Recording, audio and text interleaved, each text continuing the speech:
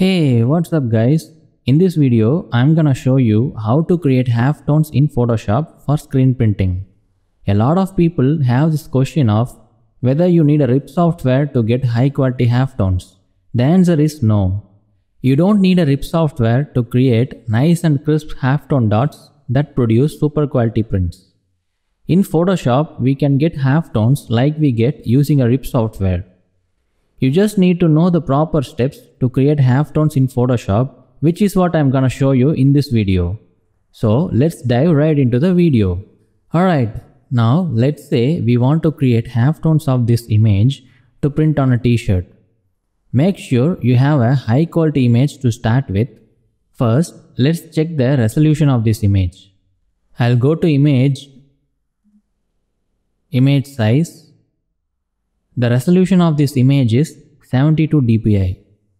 If you want halftones like the ones you get in a RIP software, first you need to change the resolution of the image to a high value. Otherwise, the halftone dots won't be good enough to produce a high quality print. So let's change the resolution to 1200 dpi. 1200 dpi is the sweet spot to get high quality halftones like the halftones produced from a RIP software. Remember, when you convert an image from 72 dpi to a high resolution like 1200 dpi, Photoshop will utilize all your CPU resources. If your PC does not have a high configuration, you can set the resolution to a lower number like 450 dpi and still get nice halftones. Below 450 dpi, your halftones won't look good when printed. You can set the resolution to 450,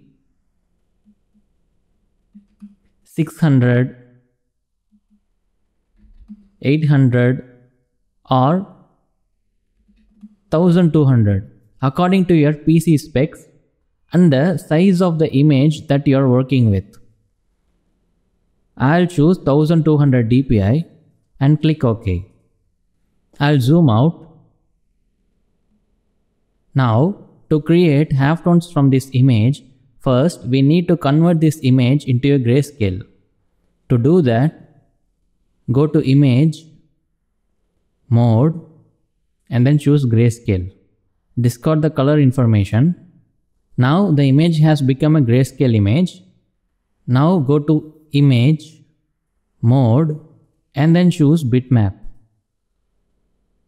Make sure the input and output resolutions are the same.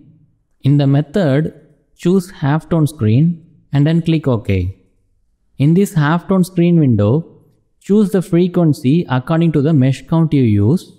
I am choosing 45. Angle I'll choose 22.5 degrees.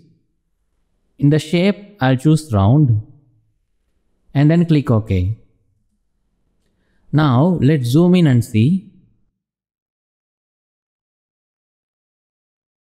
We have got nice, crisp and round high quality halftone dots like the ones we get from a RIP software.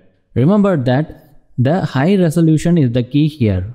Now I'll repeat the same steps on the same image but with a low resolution like 300 dpi.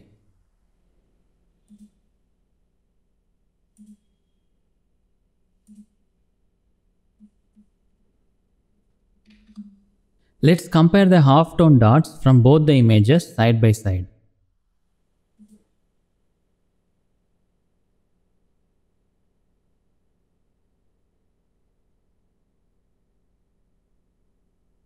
See, the halftone dots created from 1200 dpi image is so crisp and of high quality like what we get from a RIP software.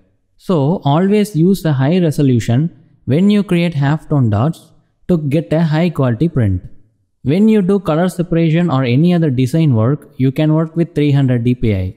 But when you create halftones, you need to convert the image to a higher resolution. So that's it. In this video, I showed you how to create high quality halftones in Photoshop for screen printing without using a RIP software. Hope you find this video helpful. I'll see you in another video. Take care.